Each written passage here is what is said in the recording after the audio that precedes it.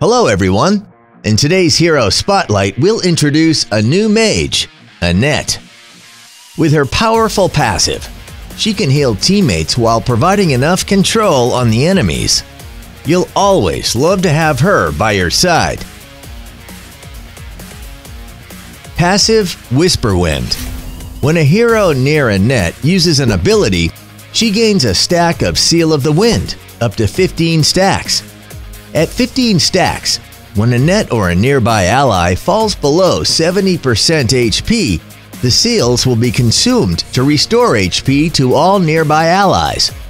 This can only be triggered once every 5 seconds. Be careful, the enemies, teammates, and Annette herself can provide stack of Seal of the Wind when using abilities. First ability, Gust Force. Annette summons a whirlwind at the target location, dealing magic damage every 0.25 seconds for 2 seconds. The damage increases by 33% for every 2 hits. Enemies trapped in the center of the whirlwind take additional magic damage equal to 2% of their max HP, and their movement speed is reduced by 50% for 0.25 seconds.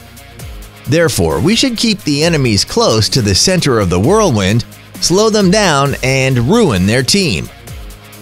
Second ability, Wind Cuffs. Fires a wind orb that deals magic damage and reduces enemy movement speed. The orb keeps traveling, and upon striking a second target, creates a chain that pulls both targets in and deals an additional magic damage. The targets are also stunned for 1 second. Passive. The cooldown of this ability is instantly reset when Annette is stunned. She also gains physical and magic resistance and a shield for 2 seconds, 45-second cooldown.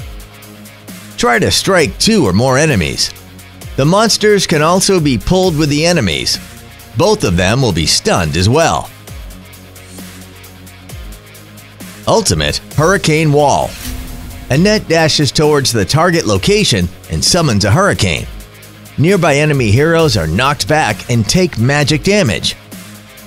The hurricane also creates a barrier for 3.5 seconds. Allies within the barrier gain movement speed and attack speed. Enemy heroes cannot enter the barrier.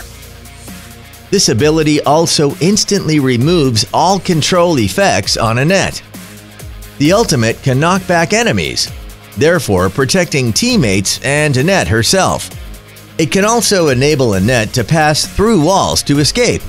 But remember, it can be interrupted. Combo. Use the second ability to control the enemies, then use the first one to slow them down. Now you can use the ultimate to knock the enemies out to the spot where your teammates can help you finishing the fight.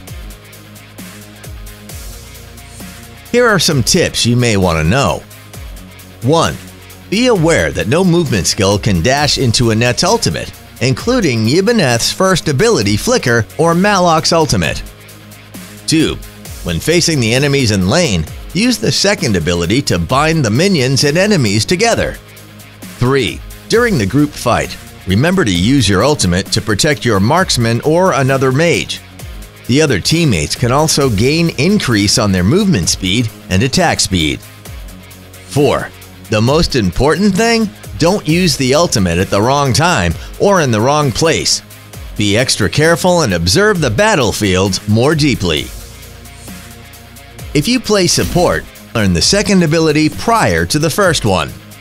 It's because you can take advantage of the cooldown reducing effect of the second ability. If you play carry, focus on the first ability more to guarantee more damage. Thanks for watching today's Hero Spotlight on Annette. See you on the battlefield.